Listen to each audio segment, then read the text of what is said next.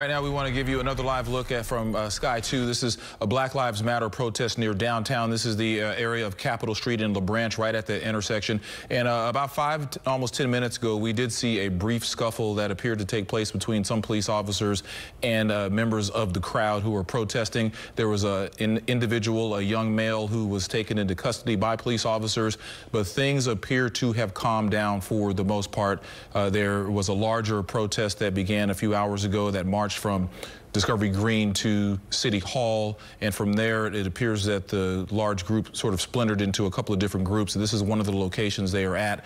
Relatively speaking, though, other than vocally, this has been figuratively a fairly quiet protest, if you will.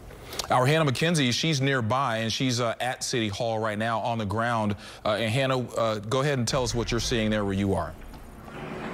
Yeah, so things out here got very disorganized very quickly. This event was supposed to wrap up at 4, and if you take a look behind me, you can still see large crowds gathered in front of City Hall. A huge police presence out here. You can see some of these officers, fully clad in their riot gear. And as you said earlier, there's been a couple scuffles out here. The protest mostly peaceful, but it did get a little hairy at times.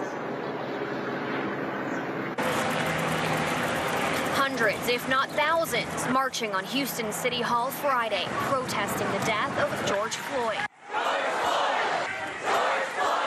Many chanting and toting signs, fighting to have their voice heard. It's important that we come out here to let police know that we're no longer taking this racism. Even the smallest of voices making a big impact. This is my grandson. His name is Kingston Warren. Kingston, how old is Kingston? Kingston is 3. 3 years old. Yes. He's probably the youngest protester out here today. Yes, well, he's definitely going down in history. The area heavily patrolled by law enforcement, a few officers watching from above. Sign says justice for George Floyd and Black Lives Matter. Some protesters advocating not just for the Floyd family, but social injustice as a whole. I'm tired of seeing black men being killed, black women being killed. Enough is enough. I'm afraid to be black.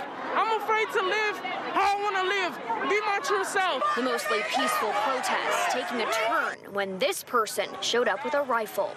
He got the legal right to be out here. A crowd follows as officers escort the masked person off City Hall property.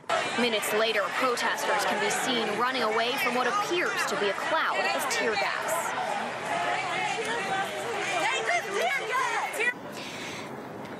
Things obviously still very active here right now. Officers are doing an amazing job kind of keeping the peace and stopping those scuffles from starting really before they spiral out of control. And if you take a look behind me, you can still hear kind of folks with the megaphone. So they're definitely still continuing this protest. We're not sure how much longer this is going to last. Again, the initial event was supposed to wrap up at 4. And after it ended here at City Hall, the group seemed to have kind of broken off into smaller groups. And that's when things got a little hairy, to say the least. But officers have then kind of cordoned everyone back into this area, and that's where the group seems to be continuing their protest right now. But of course, we will keep you updated on this developing story. Reporting live from outside City Hall, Hannah McKenzie, KPRC. Back to you guys.